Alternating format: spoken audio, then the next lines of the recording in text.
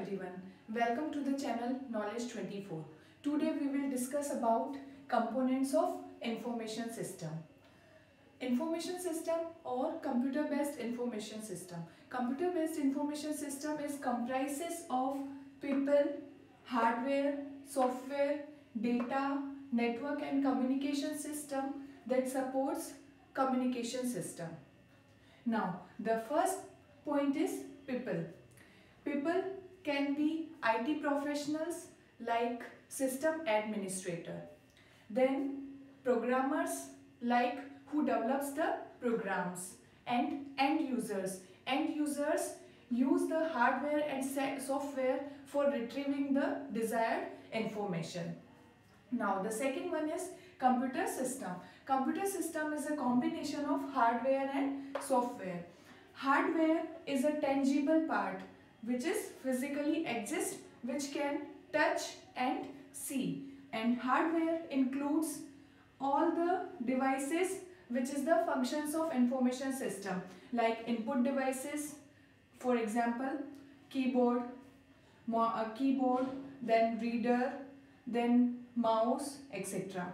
Then processing devices. Processing devices includes CPU, central processing unit, and main memory. Then storage devices. Storage devices is used for storing the data in the memory. It includes internal memory and external memory. Then output devices. Output devices is used for outputting the data, outputting the result of the problem, and it will include monitor, printer and display screens.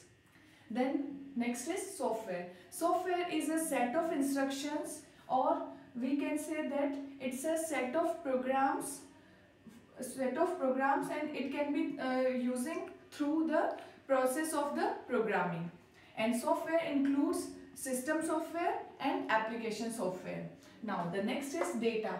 We all know that data is a raw fact which is meaningless, and it can be quantitative or qualitative, and it has no context, means it's a piece of information which has no context, and it can be quantitative and qualitative. And next is the network and communication system. Network means it's a collection of computers which are interrelated to each other, and communication system and network, these both are includes like physical devices, means hardware and software, and they are both linked to each other for transferring the information from one physical location to another physical location via the networks. So these are the components of information system.